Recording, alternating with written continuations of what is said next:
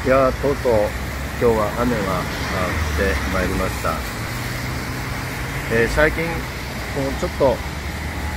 薄めのシャドウのかかったメガネをしなければいけなくなって、これ、もう3ヶ月ぐらい前になりますけれども、眼底出血しましてですね、それからちょっと光の度合いが、右目が良くないということで、目を保護するということもありまして、こういう形を取らさせていただいているということをご理解いただきたいというふうに思います。それとスマホの時もですね、ブルーレイっていうのは目に良くないということもありまして、私はスマホと手がくっついているような状態で、ほぼいつもですね、この情報に対してアクセスできるように、いわば西部劇で言えば、保安官がですね、自由に、いつでもこの手が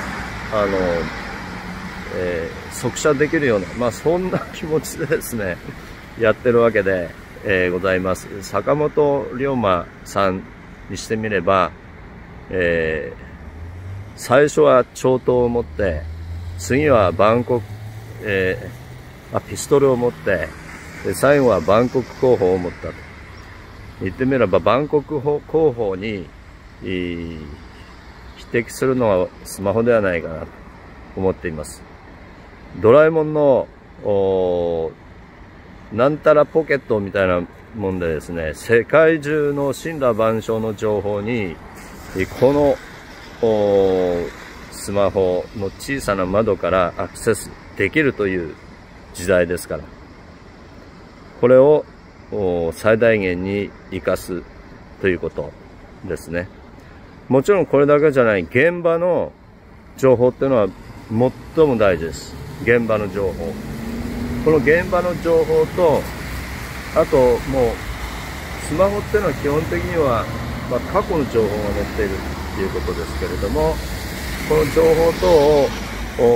合わせて総合的に判断していくという作業が、